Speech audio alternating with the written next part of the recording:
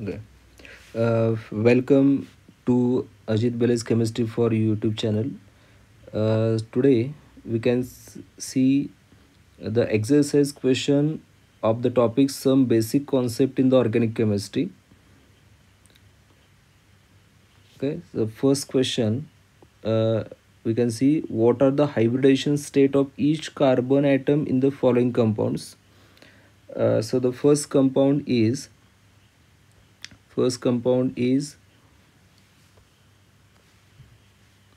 CH2O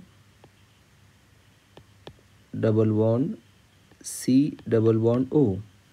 Okay, so we can calculate the hybridization state of each carbon atom.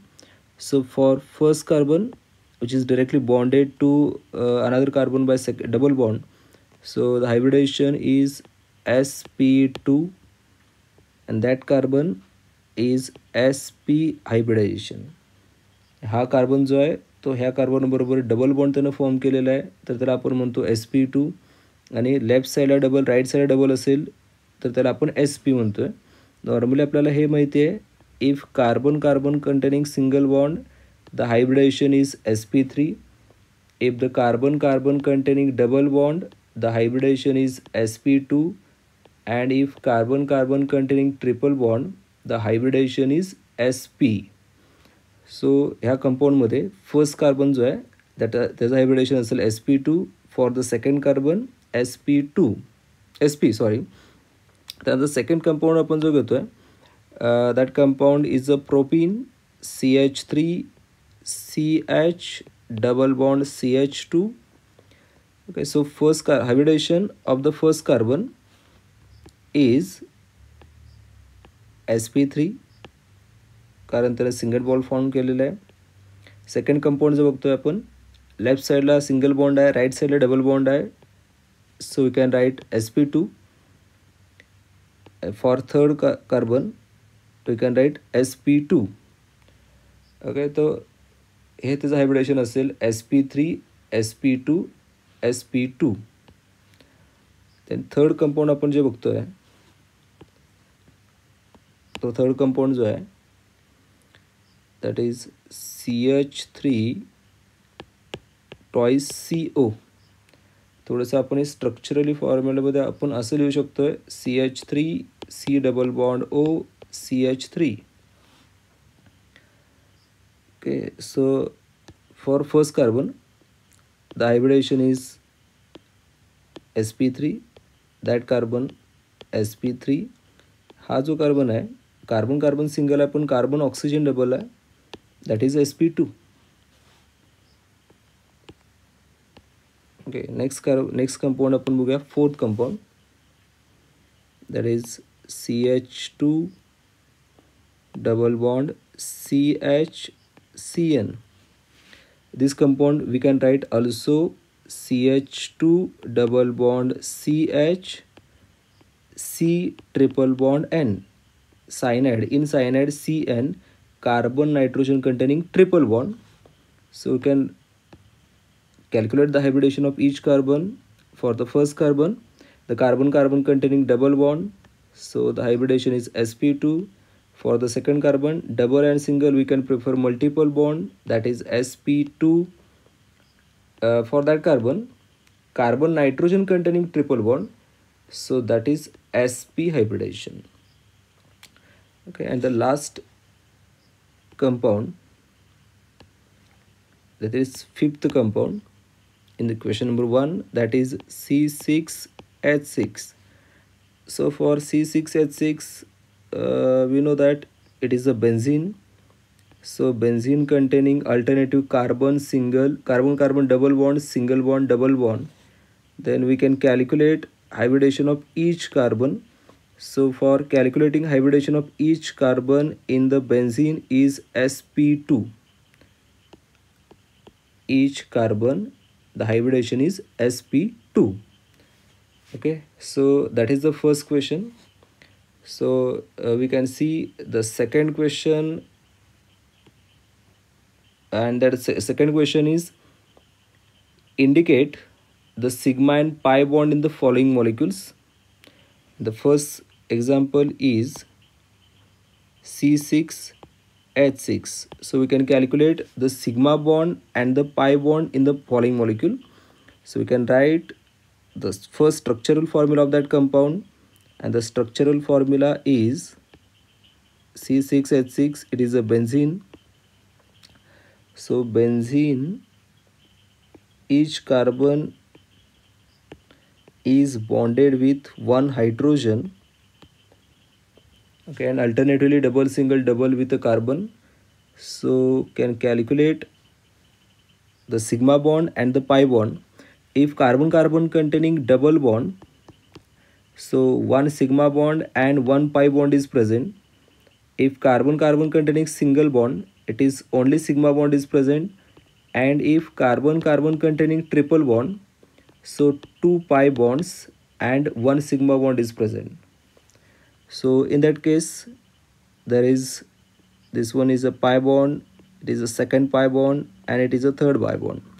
So total pi bonds in that benzene is 3 pi bonds, and total sigma bonds in benzene is, so you can calculate carbon carbon bond 1 2 3 4 5 6, and carbon hydrogen bond 1 2 3 4 5 6. So total sigma bond present in the benzene is 12 sigma bonds. In second compound also we can, okay, so for C6H12, it is represented in two ways. One that is cyclohexane, and second one that is a hexene. So for cyclohexane, the total number of pi bonds are 0 and total number of sigma bonds are 18. In case of hexene, the total number of pi bonds are 1 and total number of sigma bonds are 17. Okay, so we can take the third example, and the third example is CH2Cl2. So for CH2Cl2, we can first write the structural formula of CH2Cl2, and the structural formula for CH2Cl2 is, so CH is a sigma bond and CCl is a sigma bond. So total sigma bond present in that compound is a 4. Total pi bonds present in the compound is a 0. So next compound we can see that is CH2 double bond C double bond CH2. Okay, so in that compound, so in that pi double bond, one is a pi bond and another one is a sigma bond, pi bond and the sigma bond. So there is total pi bonds present in that compound is a 2, and sigma bonds present in that compound 2 carbon carbon sigma bonds and 4 carbon hydrogen sigma bonds. So total sigma bond present in the compound is a 4 sigma bond. 6 sigma bonds are present in that compound. So next compound I will take, that is HCONHCH3. So first we can write the structure of that compound. So that compound is represented as, structural representation of that compound is HC double bond O, then NH, and then CH3. Okay, so the total number of pi bonds present in that compound is 1, which is present in carbon oxygen bond. So total number of sigma bonds present in that compound is 1 2 3 4 5 and 3 8. 8 sigma bonds are present. So that is the second question. You can see the number of pi bonds and sigma bonds present in the compound. So next question we can see, that is write the bond line formula for first structure is isopropyl alcohol, isopropyl alcohol. Okay, so what is the bond line formula of isopropyl alcohol? So for isopropyl alcohol, propyl means which has a 3 carbon. So in case of bond line formula, we can write 3. Every corner has a carbon carbon double carbon bond, carbon atom. So CH3, here CH2, and here CH3. So this structure is, in case of bond line formula, we can written as, okay, there are total 3 carbons, and in the second carbon the hydroxyl group is present. So bond line formula of isopropyl alcohol is like this. Second compound is 2, 3 dimethyl 2, 3 dimethyl butanol. Okay, so parent chain is a butanol. Butanol means 4 carbon, and the first carbon has aldehyde group. Okay, so you can number it here 1, 2, 3 and 4. Then second and third carbon has a methyl group. Okay, so that is the bond line formula of the 2,3 dimethyl butanol. Then next compound is heptane 4-ONE. Heptane 4-ONE. The suffix is ONE. ONE is used for the ketone, and the parent chain containing 7 carbon atoms. So we can write 7 carbons: 2, 3, 4, 5, 6, 7. We can number it here from the left side, or you can number in the right side. So there are total 6 carbon, and in fourth carbon there is a ONE, means ketonic group. So that is the ketonic group which is present in the fourth carbon. So that is the bond line representation of heptane 4-1. Okay, then we can see next question. Next question is, what is the IUPAC name of the following compounds? Okay, see, we can see the IUPAC name of the following compounds, and the first compound is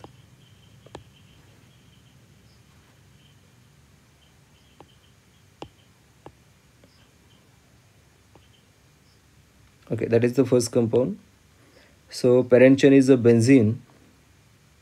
So we can write the name of the compound is that group that is a substituent and which containing 3 carbon, and it is a straight chain. So we can write N-propyl benzene, or simply propyl benzene. That is the first structure's name. For the second structure is like this.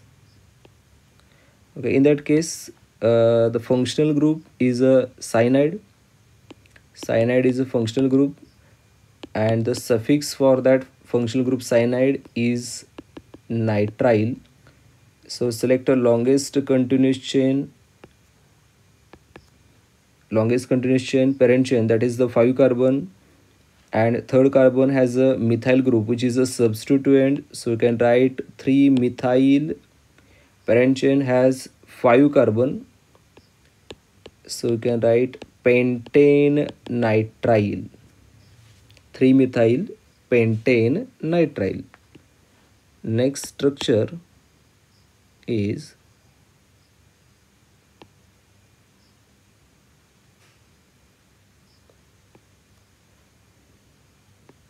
okay, so you can numbering long select. Follow IUPAC serial, select a longest continuous chain.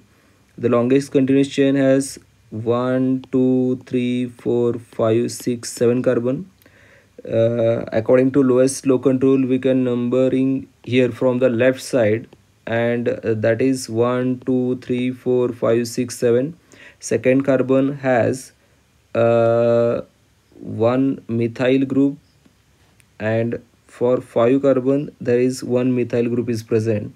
So both are the same group. So first we can write the position of that group, and that is 2 comma 5 dimethyl, 2 comma 5 dimethyl, the parent chain containing 7 carbon. So we can write heptane.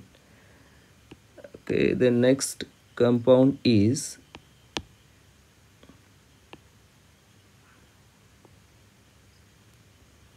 here Cl and here Br is present. So in that case, select the longest continuous chain. The long continuous chain will be 1 2 3 4 5 6 7 carbon. Br and Cl both are a substituent, so you can numbering from the left side. There is total 7 carbons parent chain. So third carbon has two substituent. One is a chlorine and second one is a Br. So prefixes used for the chlorine chloro and for Br bromo, but alphabetically bromo comes first. So we can write 3 bromo, then 3 chloro, and parent chain containing 7 carbon. So we can write heptane. So name of the compound is a 3 bromo 3 chloro heptane. So next compound is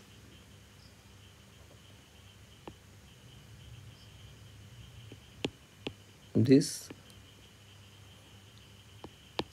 Okay, so the functional group present in that compound is a aldehyde, C double bond OH, and Cl is a substituent. So select the longest continuous chain. So aldehyde comes first, and that is a substituent which is present in the third carbon. So we can write 3 chloro, parent chain containing 3 carbon, that is propane, and first carbon has aldehydic group. So suffix used for aldehydic group is Al. So name of that compound is a 3 chloro propanol. Okay, so last compound for the IUPAC nomenclature is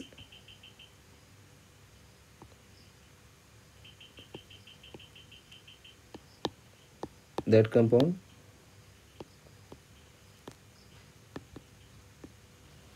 Okay, so the functional group present in the compound is OH, that is alcohol. So we can numbering from the right side. Second carbon has a 2 chlorine atoms, so we can write 2 comma 2 dichloro, parent chain containing 2 carbon, that is ethane, and add the suffix of the alcohol, that is OL. So name of the compound is a 2 comma 2 dichloroethanol.